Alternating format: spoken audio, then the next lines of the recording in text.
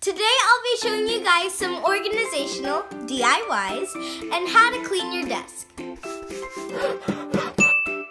Hey everyone, I'm Girls with Heart Akiley and you're watching DIYG, which stands for Do It Yourself, Girl. So first I'm going to start off by cleaning off my super messy desk and I'm going to rearrange everything on it.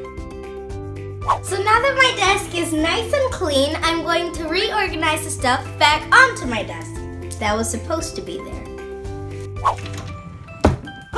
Whoa, that's messy. Okay, so I'm going to take everything out of here and reorganize it back into it and show you guys some organizational tips. So first we've got this container. We got it from the store. At first we didn't know what we were gonna do with it, but we quickly realized that we could use it as a desk organizer. Then I've got these two mason jars. I spray painted this one gold and this one pink, as you can see. And I was planning on putting my puffball pens in this one and my paintbrushes in this one. Then we've got this adorable, container from the store, and I think I'm gonna put my erasers and my diary keys in them. Tiny stuff. Then we've got this Paris toothbrush holder. Yes, toothbrush holder from the store, and I was planning on putting my pencils in here.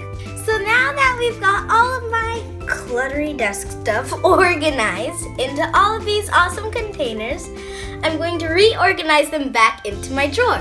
But we don't want too much stuff because we want to see that pretty backdrop in there. So I just found this beautiful felt material from my local craft store and it was just $1. So I was going to use this for a different craft, but I just realized how perfect this fit in my drawer. So I measured it and folded down the excess felt material, and I took a marker to draw the line of where I'm going to cut.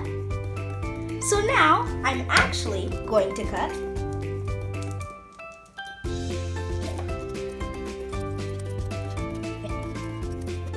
Okay, that was kind of difficult to cut.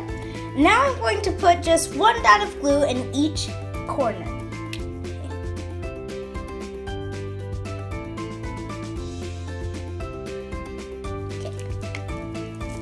So now I'm going to try not to slide it in there, but put it in there so the glue doesn't get all over the place.